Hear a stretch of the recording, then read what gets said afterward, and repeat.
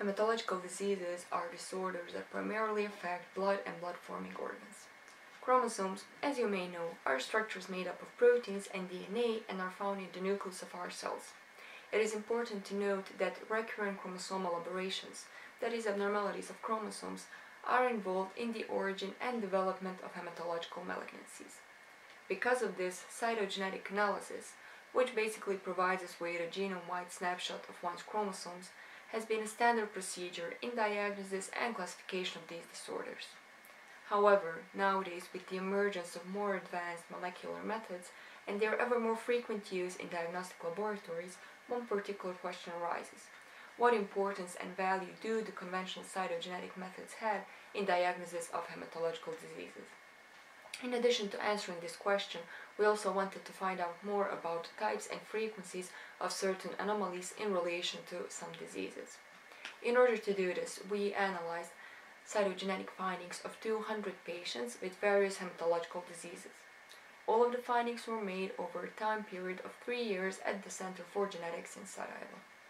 So, what did we find out? Well, our results show that the use of conventional cytogenetic analysis is a good diagnostic method for 43% of analyzed patients in whom chromosomal aberrations were detected.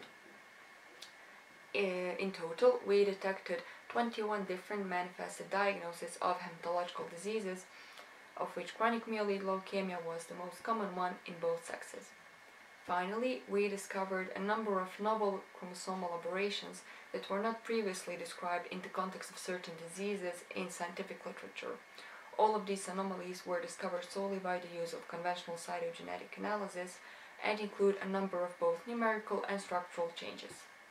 So, what does this mean in relation to our research question? Well, we can see that the advantage of conventional cytogenetic analysis is its ability to detect clinically relevant aberrations that otherwise locus-specific analyses would not be able to discover. Cytogenetics remains the most comprehensive method for assessing chromosomal changes.